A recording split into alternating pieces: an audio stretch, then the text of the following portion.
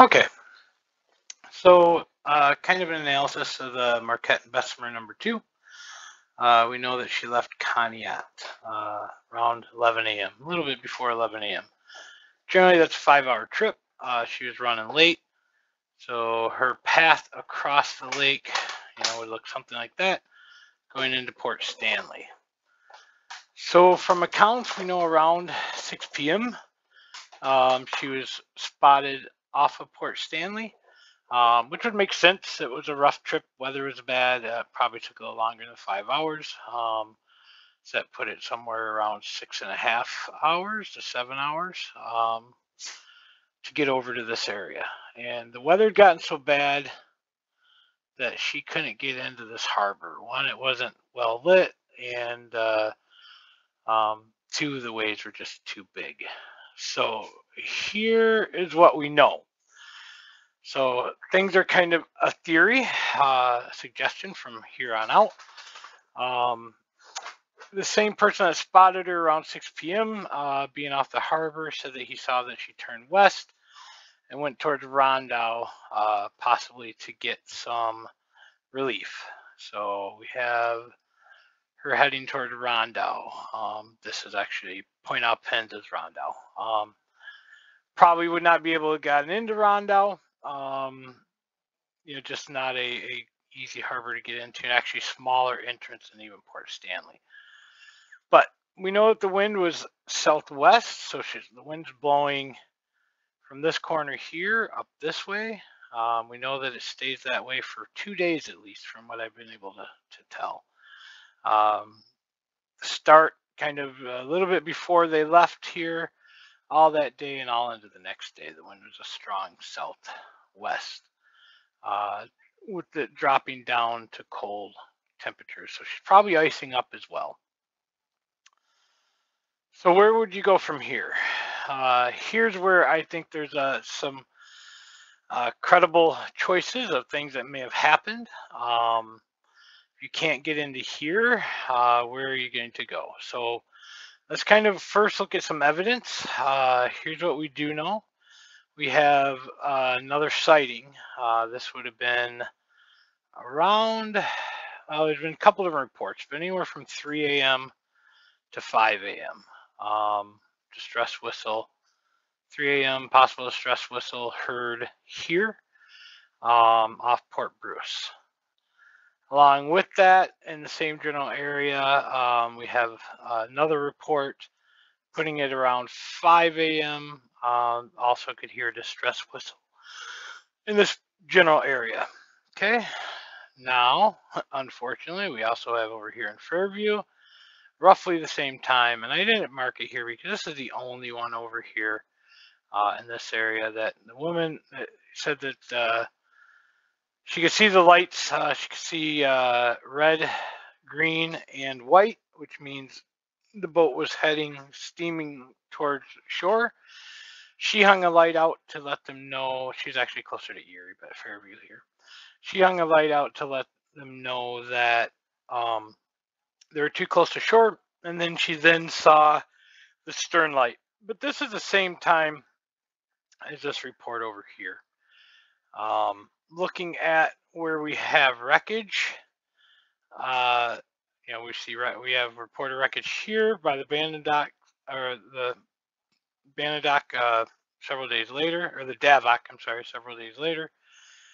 We have the lifeboat being found straight off here with bodies in it. We've got a lifeboat and part of a lifeboat, nothing in it body-wise, but we also have some bodies that washed up. And then we've got a body found here and a body found way up here, as well as more bodies found here. So this just doesn't compute for me, so I'm going to drop that piece of evidence for now. So the other interesting thing is the body that we have way over here, although not found until the following spring, had a watch, and this person's watch stopped at 12:25 p.m. The watch of that day was said to be able to survive water for an hour. So it could be 11:25 p.m. maybe that he got thrown in the water. So that means if any of that is true, what they do from 3 a.m., right? So here at 3 a.m., what did they do for the next several hours? So that's kind of going over some basic things. There were other boats out there. So this could also be inaccurate that 3 a.m. was here. I did plot some targets. I did give the using some magnetic anomaly information. I did come up with 3 targets that I think have promise and for different reasons. So let me go over those. This target here, I'm not going to give the exact location, but this target here shows up on a magnetic anomaly survey. And in that magnetic anomaly survey, I could pick this vessel up, and I could pick up this vessel over here. So I know that at least what I was doing with the magnetic anomaly survey has the potential of picking up vessels. That said, this whole area is almost a washout, like right over here. It could be sitting in there and could be sitting in a section over here, as well as there's another section kind of over in here. That there's so much magnetic activity, I just can't separate anything out that might be off the bottom. But again, though, I was looking at this in more than one angle. So if we come across here, me as a sailor, spend a lot of time on the boats, on my life on boats, and the winds and waves coming this way. The Marquette and Bessemer did not have that stern gate, so if I'm over there, where would I go? Yes, I would want to go here. This makes sense to me. I'm going to see if I can tuck in here, maybe right in here, right?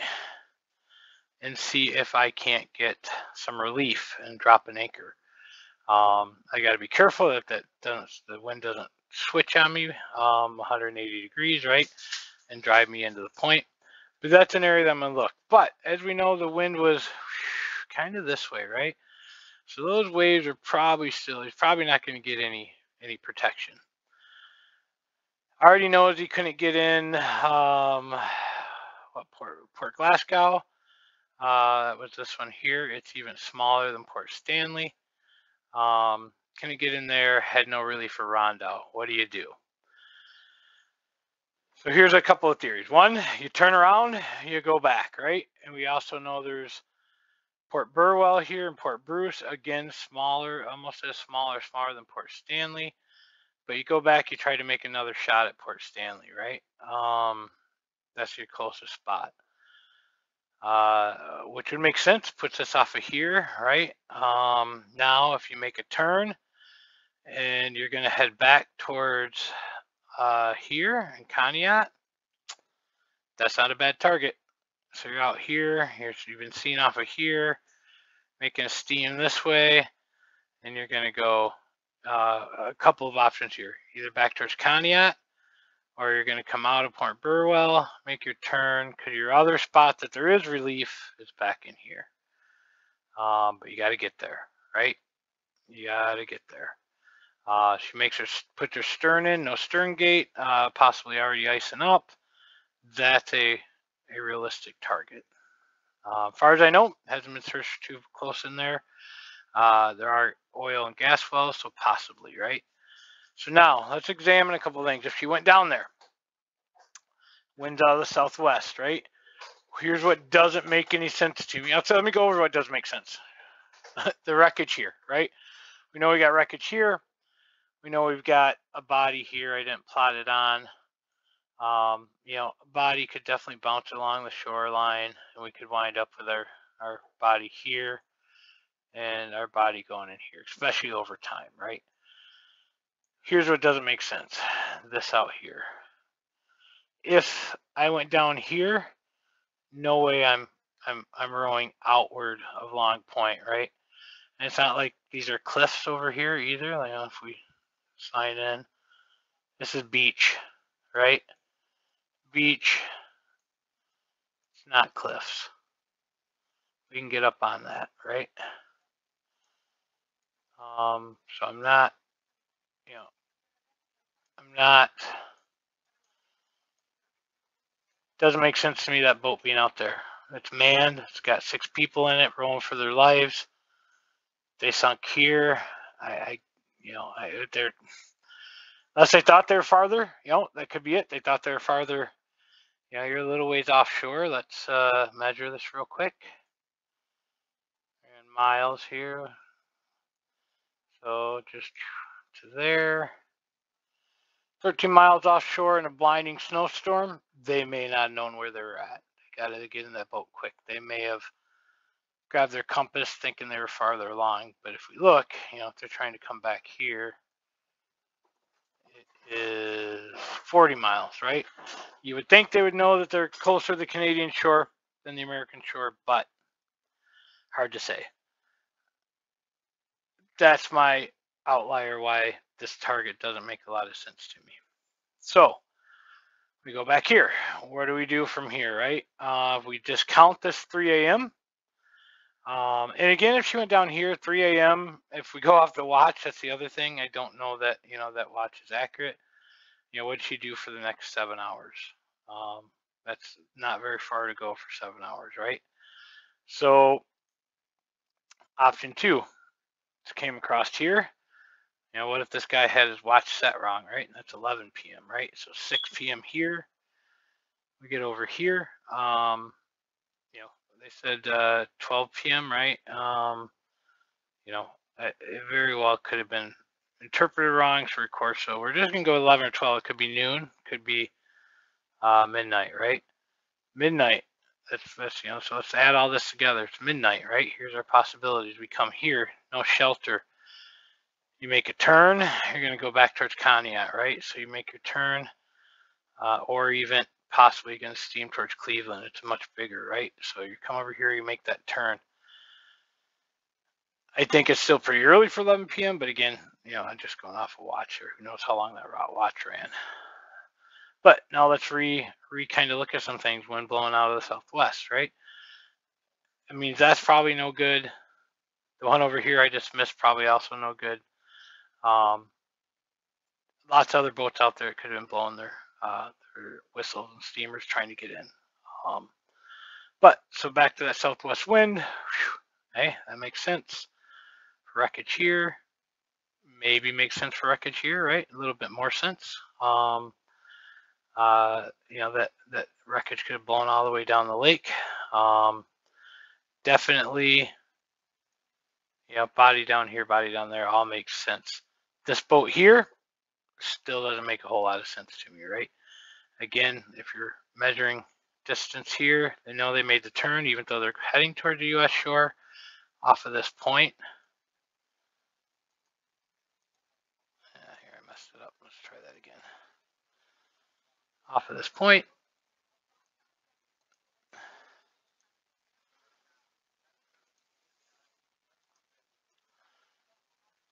$13 miles, just like over there, compared to 35 miles.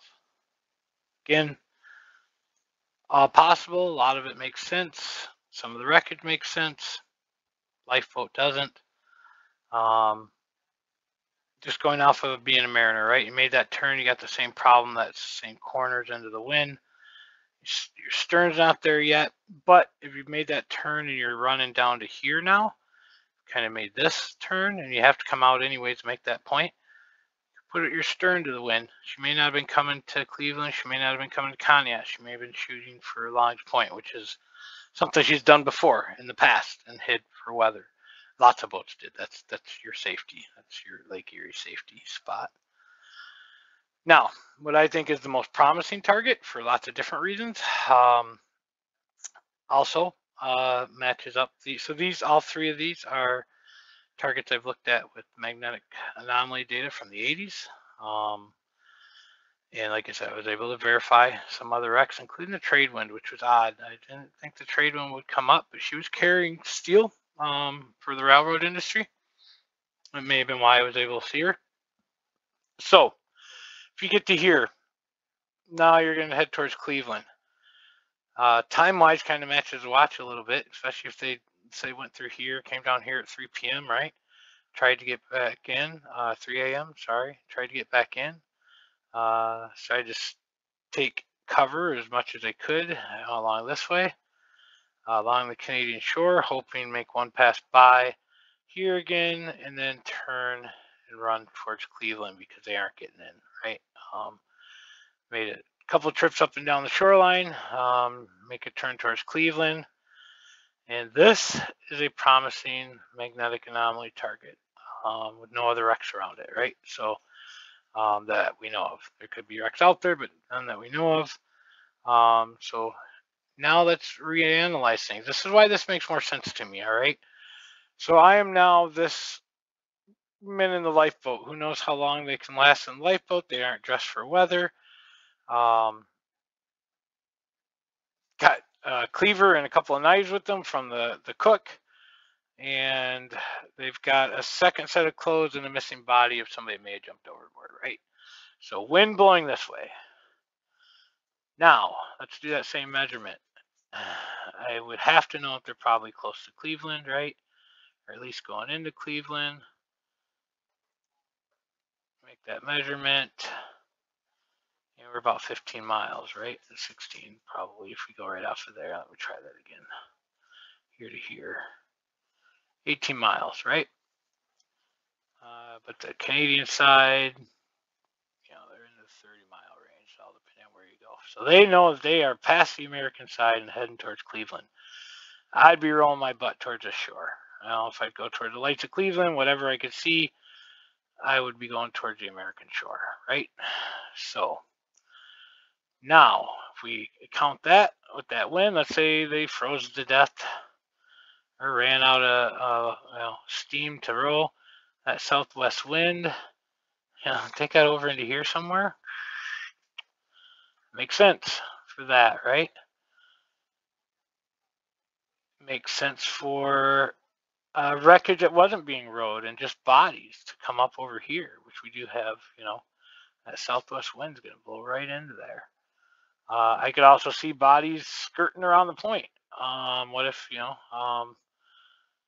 making around the point, that gives us our body here. And of course, this is a late one. Who knows what the wind and weather did? He could have bounced off the shoreline several times, right?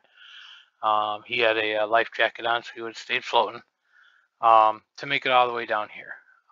But to me, that one makes the most sense. So looking at third over here, wanted to point this out. This is wreckage. It's a guess. All I know is 15 miles off west of Long Point. The Badak. I forgot the name of Brandenbach. No, there's a couple different ones. The Davok. Sorry, the Davok reported having lost crew, right? So, having seen a lifeboat, which is probably one of the ones that came up on shore over here. So this truly might be closer to here, right? We just know it's 15 miles off Long Point, so I guesstimated it. Now, what if she sunk right there? What if all that wreckage, which floats them, generally is pretty close to where she sunk? So again, this could be 15 miles off, right? This goes back to now being a realistic target. And again here, this was noted as 5 miles off, right, of Erie. Maybe it's over here, right? They didn't give a perfect just 5 miles and 15 miles, right? So, 5 miles west of 5 miles off and west, right? So, all right, sorry, kind of confusing myself, but let me measure that. Maybe I may have put that in the wrong spot. Which, all right, so off of Erie, about 5 miles. Yeah, okay. Let me recheck my story. I had that backward. That's why. 15 miles off of here, 5 miles off of here. But again, that 5 miles could have been over here, right? Or over here. That could be, wreckage over here, right, off of Long Point, because I don't know where the Davok exactly was. So we could maybe be moving this over here, which puts this target back into play. And, you know, maybe they just didn't know they were this close and they tried to go towards Kanya, right? Then that makes sense. So I can make some arguments for a couple of different places.